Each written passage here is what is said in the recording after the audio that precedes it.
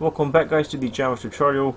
In this tutorial we're going to learn about how to remove cells from the table, remove rows from the table, and well, I can only think of one technique to do this. If you know any more techniques, then I'll really appreciate if you post it in the comment below so that others can know as well how this is done, and you know, it's nice to share things on the internet. Well, yeah, okay, so let's begin by dragging and dropping a button for removing. I'm just going to call it remove just to be extra. I don't need to do this, however, just to be extra.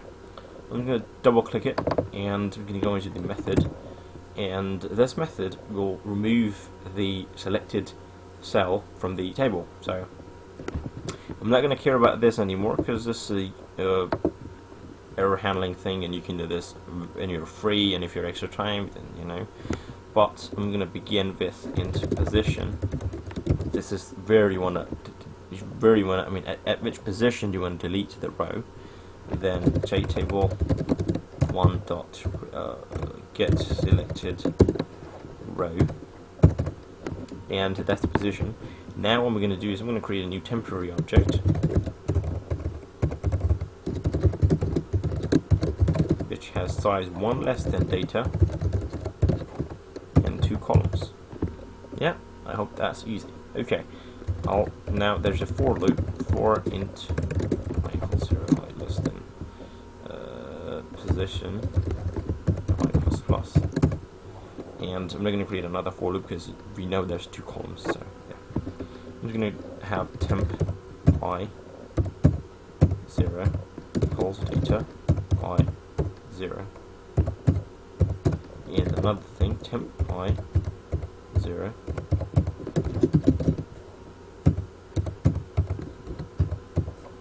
sorry, it's 1 there. Okay, so the way this works is in the first for loop it loops until the position until the position of the selected row, and it adds all of the elements. So if you have selected the 5th row, in effect it's the index 4, so in the loop it would loop until I is 3, I is less than 4, 3. So until I is 3 would copy everything, and then we're going to have another for loop,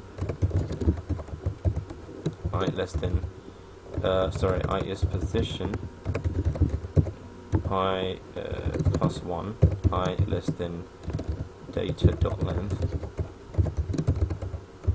And this is very important part because I minus 1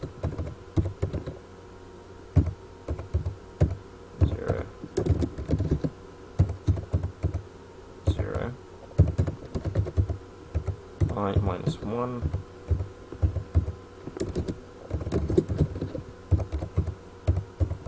Okay, now the way this works is that until position 4 is going to copy everything, so it's going to copy everything from index 0 to 3. Then it's going to start from 4 plus 1, position number 5. Now if we do this, then position number 4 in temp will remain empty, so we have to have I minus 1, which is position minus 1, which is position, which is 4 for temp. And in data, since we want to ignore the 4th one, is just going to be I. And another reason to have I minus 1 here is that we have data.length, and temp is data.length minus 1, so you can't have, you know, the position out of the length, because that's going to create array index out of bounds exception, and that's an error, and it's bad to have errors in the program. And yeah, so well, yeah, so that's how it works. And then later we can have data data equals temp, so we are reassigning temp to the data. And then, as we do it traditionally, JTable one dot set model new default table model data and column names. Very nice, very sweet, and very neat.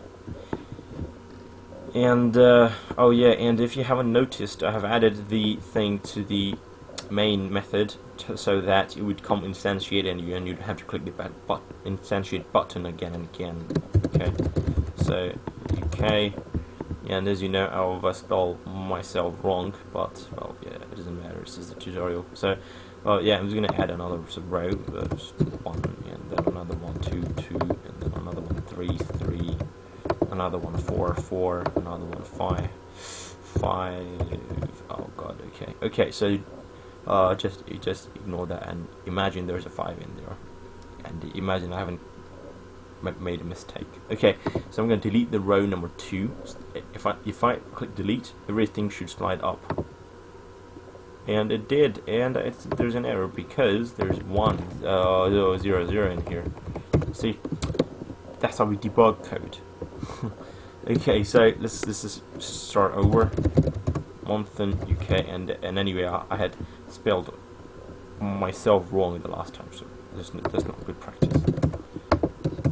2, 3, 3, 4, 4, 5, 5. We're going to delete this. Slides up, bang, removed. Delete 2, yeah. Delete 4, yeah. Delete month and, yeah. Delete 3, 5, yeah. Delete that, yeah. See, so that's how deletion works. It's a bit complicated process. However, once you get hang of it, it's really easy. Yeah, and it's not much of a hassle anyway, because that keeps your data array, your global data array, updated as well. So there's no problem in here. So I hope that was easy to understand. If you don't understand anything, feel free to comment down below in the post. You can just post a question there, and I'll solve it for you. And I'll try to solve it for you. And I hope it was easy to understand. And I'll see you guys later in our next tutorials. Till then, bye bye, and have a great one.